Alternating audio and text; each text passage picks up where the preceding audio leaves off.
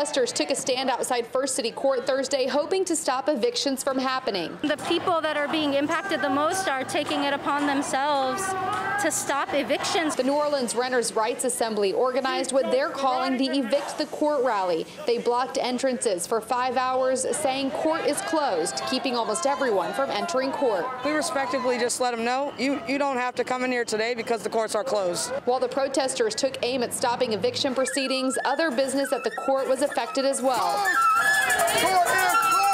Where are the police? I mean, these people are shutting down the court system. I'm just trying to get in there and do my job. We work for numerous attorneys.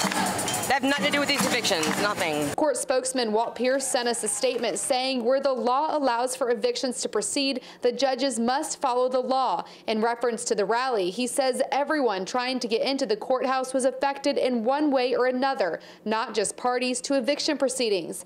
Judges are rescheduling cases where needed for that reason. Since the statewide moratorium banning evictions ended last month, 343 evictions have been filed in New Orleans. Those were already in the works before the pandemic. As workers, we are getting evicted. Everyone should have a home, right?